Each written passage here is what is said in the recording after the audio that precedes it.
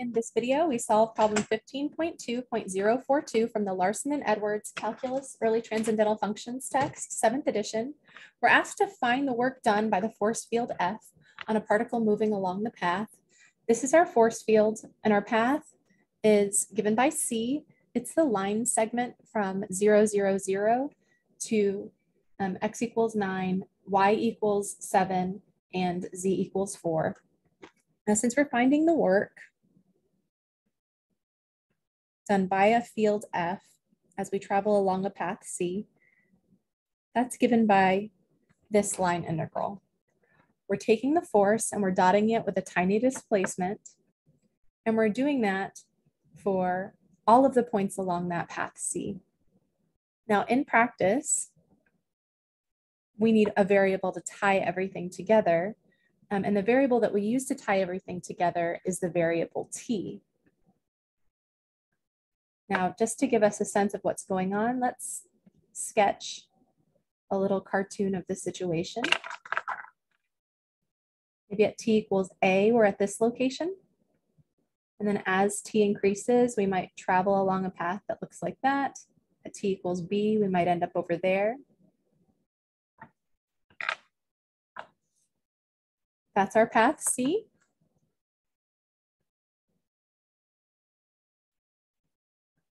Now C would be given by some vector valued function, r of t with components x of t, y of t, and z of t. We want r of t to be a piecewise smooth parameterization of C for t between a and b, so that as t changes, as we go from t equals a to t equals b, we travel along that path. We trace out the entire thing. Now remember how this works. This is a position vector. We're saying at a certain time, or we can think of t as representing time. We're at a particular location. That location is x of t, y of t, and z of t.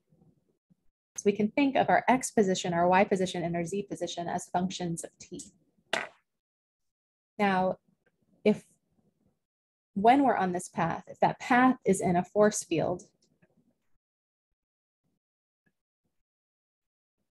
sounds like science fiction. It's really not that complicated. All this means is that with every position x, y, z, for which the component functions of the field are well defined, we'll have a force acting at that position. In this case, the force acting at point x, y, z is given by this times I hat plus this times j hat plus this times k hat. So at every location, we would have a little force vector. Now we can't draw them all, because then the whole paper would be blue. But at all the different locations, we get different forces. And specifically, as we're traveling along this path, at each of the different locations along this path, we're also experiencing a different force. So if we're a little ant traveling along this path, we'll experience different forces at different points. Now, the force field is actually a function of position, but if you're an ant traveling along that path, you can imagine that force is changing with time. It's going to feel like that force is a function of time when you're on that path. So with that in mind, when we evaluate this line integral, that variable t is the variable that ties everything together. That force field can be written in terms of t. It's a function of x, y, and z, but x, y, and z are functions of t, provided that we have this piecewise smooth parameterization of our curve. So we replace x with x of t, y with y of t, and z with z of t, and now our force is a function of t. Now that tiny displacement is going to be given by the velocity times some change in time. Velocity times change in time is displacement. We take that dot product, that's just a function of t, and then we'll integrate for all the t values that give us this curve. If we start here at t equals a, and as t increases, we trace out the curve, and we end here when t equals b, we would just integrate from t equals a to b. Now, in order to use this, we need a few things. We need first to find a piecewise smooth parameterization of our curve C.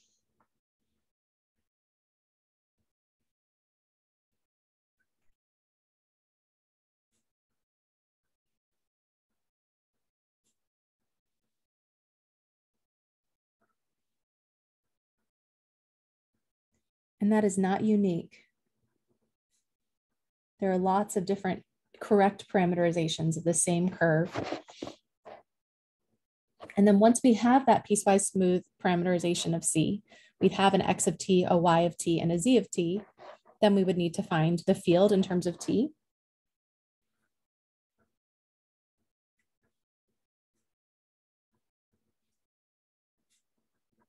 Just by making that substitution, replace the x with x of t, replace the y with y of t, and replace the z with z of t. And then of course you will compute that velocity vector r prime. Then you'll compute the dot product of f with r prime. That'll be the integrand. And then you will set up and evaluate the integral to find the work done by that force as a particle or on a particle traveling along that path.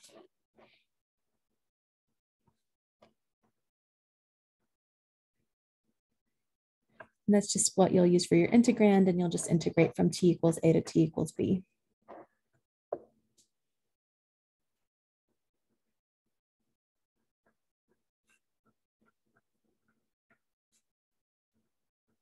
Easy breezy. Okay, so in order to do that, we need to think about our path. Now, our path doesn't actually look like this. Our path is pretty simple. C is a line segment. It starts at 0, 0, 0 and ends at x equals 9, y equals 7, z equals 4. Since it's a line segment, one parameterization that we can use is just the parametric equations of a line that we learned in that first chapter when we first started studying geometry of space. When we were studying geometry of space, we said, if we have some line and that line passes through the point x naught, y naught, z naught, and it has a direction vector v with components a, b, and c, that entire line can be traced out using these as the parametric equations for that line. We start with x naught, y naught, and z naught when t equals 0. And then for x, y, and z respectively, we're going to add the component of v in that direction times t. So to find x of t, I just take x naught and I add at. For y of t, I have y naught plus bt. And for z of t, we have a z naught plus ct. If I've got 2 points, that's enough for me to find the direction vector. And we can use x naught, y naught, z naught equals 0, 0, 0.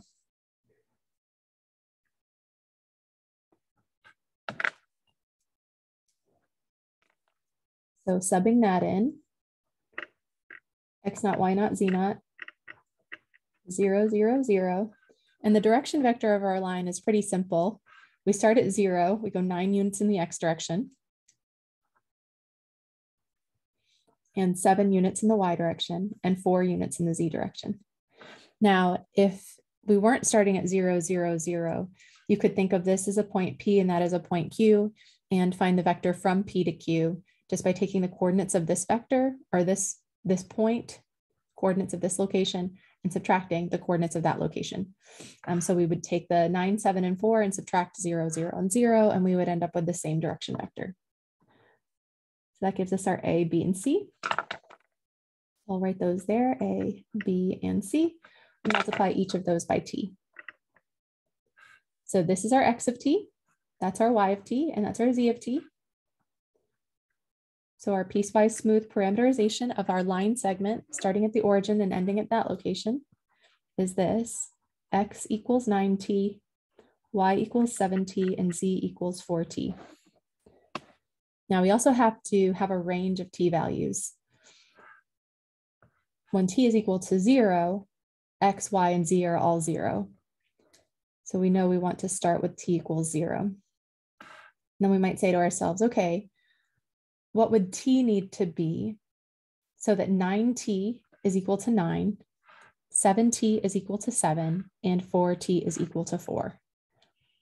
well, if t is equal to 1, the x, y, and z are all equal to the 9, 7, and 4 that we want them to be equal to. So that gives us our a and our b for our substitution at the end that will allow us to evaluate that line integral. And this is our x of t and our y of t and our z of t. That's how I find a piecewise smooth parameterization when I'm dealing with a line. Now, it gets a little bit more involved if we're not dealing with a line, but for a line segment, that's what we can do. All right, so now we've got our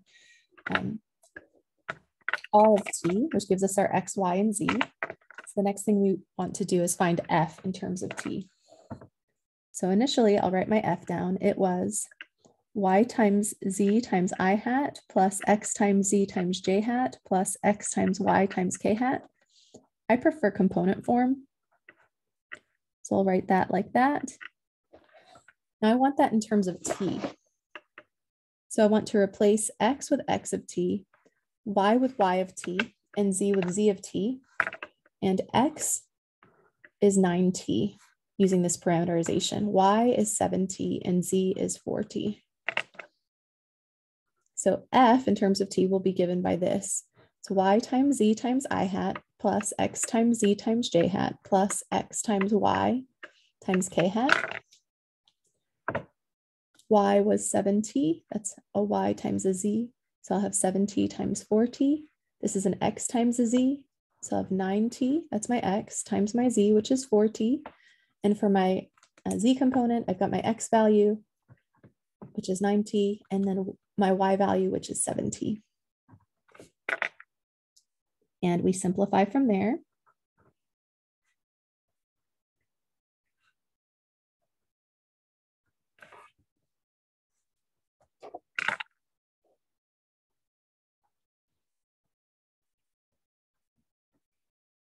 Okay, and we keep going. I love this version of the equation because it tells me exactly what to do. Find this in terms of t.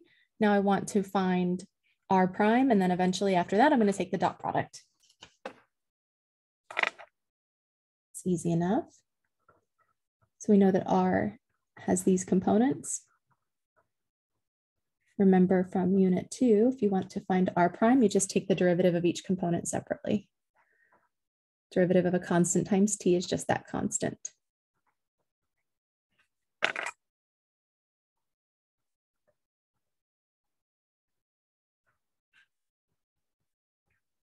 So we computed f in terms of t. We've got r prime, which is of course in terms of t. Now we want to compute that dot product, which will be our integrand.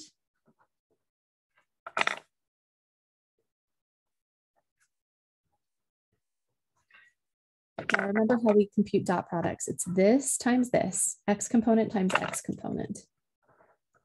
We have 28 times 9, t squared, plus this times this, plus this times this. Dot products always yield scalars, excuse me. So we've got 28 times 9 times t squared, plus 36 times 7 times t squared, plus 63 times 4 times t squared. That's just a number times t squared. And in this case, that's 756.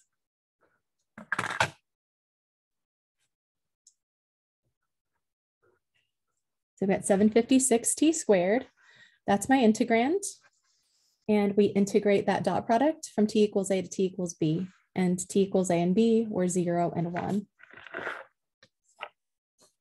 So the line integral over c of f dotted with dr is the integral from 0 to 1 of this 756 t squared with respect to t. Bring the 756 down, add 1 to the exponent, divide by the new exponent, just the power rule. Then you want to plug in 0 and 1 and subtract. We plug in 1, we get that. Subtracting 0 doesn't do anything. So we end up with 756 divided by 3, which is 252. And it'll be units of force times units of displacement, depending on what this force is measured in and displacement is measured in our three-dimensional space. So it's just 252. I hope that helps you. I think it's really simple. Just find the force in terms of t, find your velocity vector. Velocity times that time is giving you displacement. Force divided with displacement is work. So conceptually, it makes sense. But practically, when you're doing the application problem, when you're actually solving this, you just write this in terms of t, you compute this, you compute a dot product, make sure you've got the right bounds, and then integrate. For many students, the hard part is coming up with this piecewise smooth parameterization, which isn't too bad for a line segment. We'll just use those parametric equations for lines that we studied in our first unit in Calculus 3.